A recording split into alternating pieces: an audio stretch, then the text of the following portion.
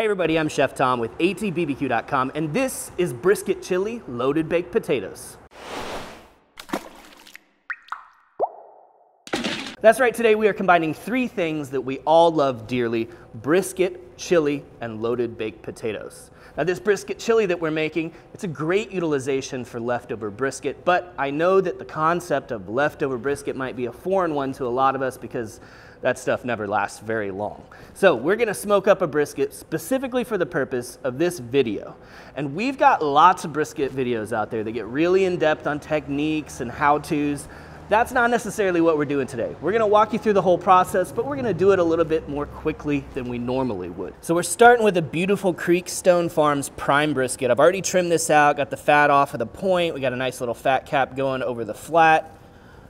We're gonna get this thing seasoned up real quick here. We're starting off with a little bit of the W Worcestershire sauce as a binder.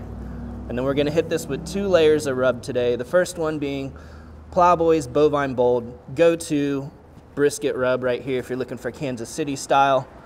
And we're gonna mix that up with a Texas style rub as well in the Cattleman's Lone Star, so we get a little bit of both, touch of sweetness, but the nice salt and pepper bark. Flavors that actually complement each other really well. They don't always have to compete.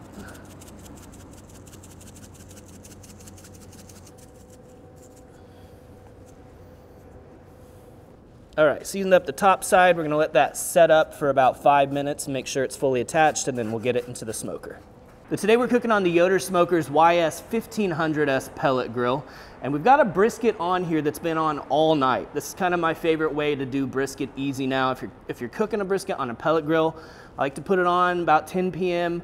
I'll let it ride all night, running at 190, so it never gets overcooked. Then in the morning, you've got great bark. You can go ahead and wrap it, foil boat it, whatever you're gonna do to it, and then crank that temperature up to finish it off. We'll go ahead and throw this brisket on, and then we're gonna wrap up the one from last night. So you see we've got some great fat rendering out where we had that fat cap, beautiful bark over up on top of the point. Internals in the 170s right now. So we got about 30 degrees to go to finish this off. Just gonna pop this off here for just a minute. And we're gonna foil boat this puppy today.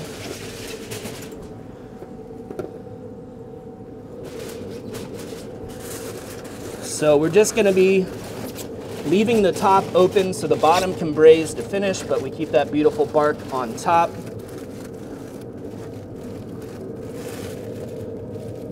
Catch some of those juices as well.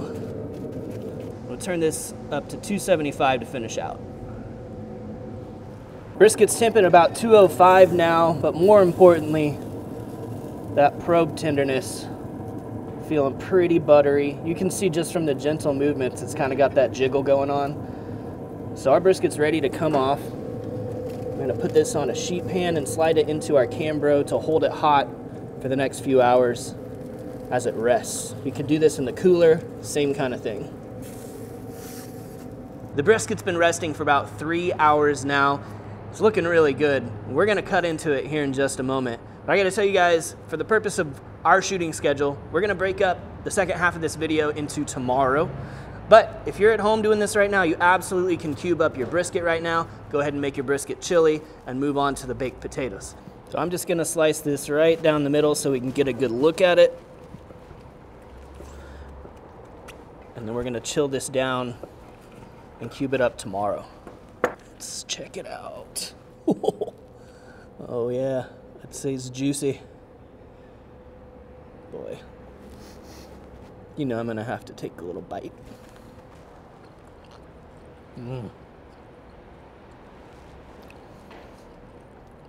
Salty, smoky, fatty, delicious. Great texture on the bark.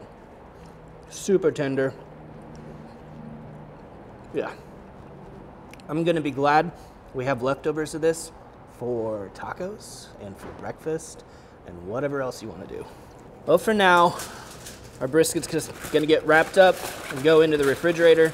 It's cooled down enough during the rest that we shouldn't have to leave this open right now. It's not super hot. We'll throw that in the fridge, and we'll see you guys tomorrow. Welcome back, guys. We made it to tomorrow. It's time to bake some potatoes and then make some chili. Now we're gonna coat the outside of our baked potatoes in a little butter and beef tallow. This is actually the seasoned tallow from the brisket that we smoked yesterday. We're doing 2 ounces of each. All right, that's all melted down. Let's get it in a bowl. And from here, we're just gonna roll the outside of the cleaned potato in the fat. Hit it with just a little bit of kosher salt.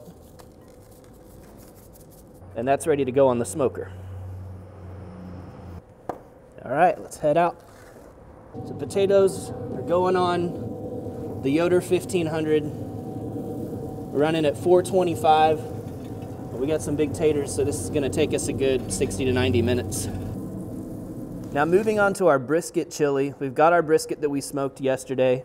I'm gonna use about 1.5 pounds of it for the chili. Just throwing it on a paper towel because it's cold and it wants to move, and of course that's dangerous. Get a little bit of the flat on there, and of course you gotta have some of that fatty point meat. Don't need all that fat in there. Now these larger chunks, we're just gonna cut into cubes that'll braise and break down in the chili.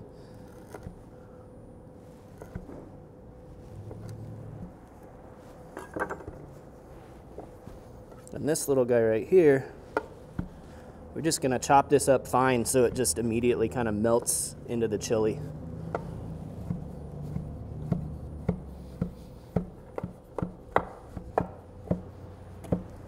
I got a little bit of knife work to do here. We've got a yellow onion, a red onion, although you could use any kind of onion you like, a couple poblanos, and some garlic cloves.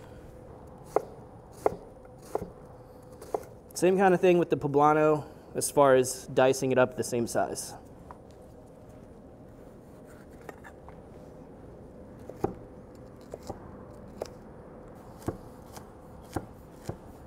And for the garlic, we'll crush these, get them peeled, and then minced down.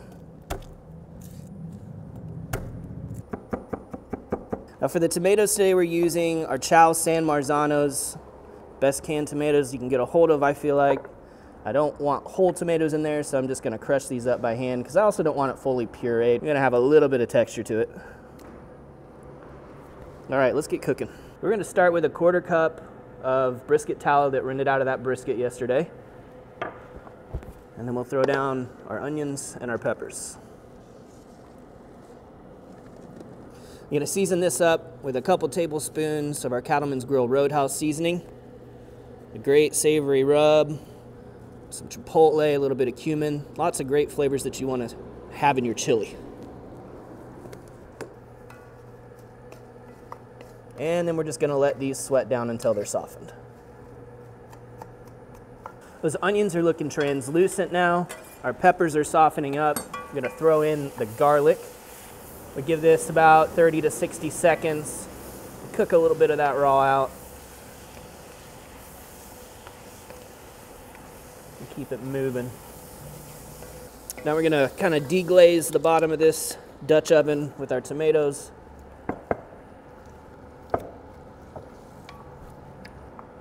And we'll throw in our brisket. And of course you gotta have some beans. About 2.5 cups. This is a mixture of black, pinto, and kidney beans.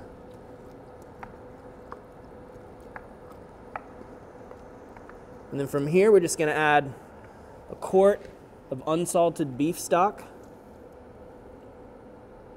I know most people, you're just gonna buy beef stock at the store. Really look for that unsalted though, because it's crazy how much salt they'll put in some of those broths, and then you have no control over the salt level or even the overall flavor of your chili.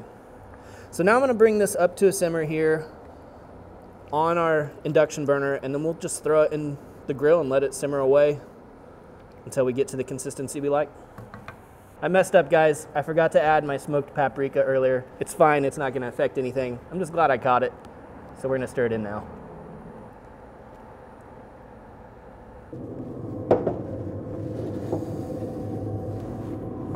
throw this right in the hot spot above the firebox right down there and close this up and come back and check on these potatoes here in about another 20 minutes.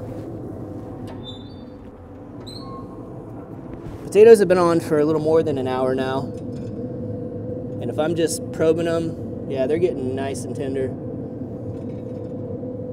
And these are definitely ready to come off. Now you just want to throw these in a warm spot. We've got a Cambro here. You can put them in a cooler. You could just stick them in the oven, keep them warm until this chili's done. Well, an hour is about all we needed to get that chili where we need it. Look how thickened up that is. You still got some big chunks of brisket, but it's also breaking down. That starch from the beans and that brisket falling apart has thickened everything up. All right, time to load them up. We're gonna crack open our potato from the top. Give it a little pinch to pop it open. And the first thing we're gonna do is kind of almost like twice baked this potato right here. We're gonna fluff up all the insides. See it's still steaming hot. And while it's still steaming hot, we're gonna throw in a little bit of butter, a little bit of our Chihuahua cheese. Any kind of melting cheese will work great. And mix that in until you essentially have some like cheesy mashed potatoes in here. And since that potato is completely unseasoned, let's go ahead and hit it with a little bit of our Lone Star brisket rub, some salt, pepper, roasted garlic, and celery seed. So we've already got a good thing started here, but here's where it really gets fun. Essentially gonna turn our potato into a soup bowl, or a chili bowl in this case. And then we'll ladle in our brisket chili right over the top. And then all the fixins. Some sharp cheddar on top. I need a little hot sauce. Cattleman's Pit Fire.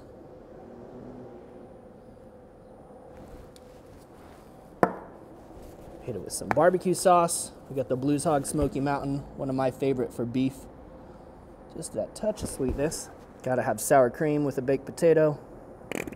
Ooh. It was going so well. And we'll finish it off with some fresh chives. And boom, there you have your brisket chili loaded baked potato. All right, let's dig in here and get a bite. We gotta get a little bit of that potato, a little bit of that chili. Let me get a chunk of brisket on there too. I don't even know where to start, guys. It's so good. It's comfort food in a spoon. I got brisket first, which is smoky, falling apart tender now. Just a touch of sweetness from that barbecue sauce on top, because everything else going on here is savory. You almost just really need that little bit of sweetness. It's cheesy. The potatoes are creamy. Sour cream's creamy. Completely savory chili, which is exactly how I love my chili. I'll bump up the hot sauce a little bit, and I'm gonna be perfectly happy. These things, they look beastly, but I promise you're gonna have no problem putting one down. Well, thank you guys so much for watching. Be sure to check out atbbq.com for all the products featured in today's video.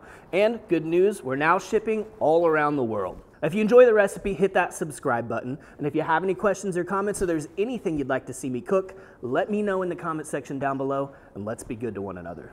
For more recipes, tips, and techniques, head over to atbbq.com/thesauce. All things barbecue, where barbecue legends are made.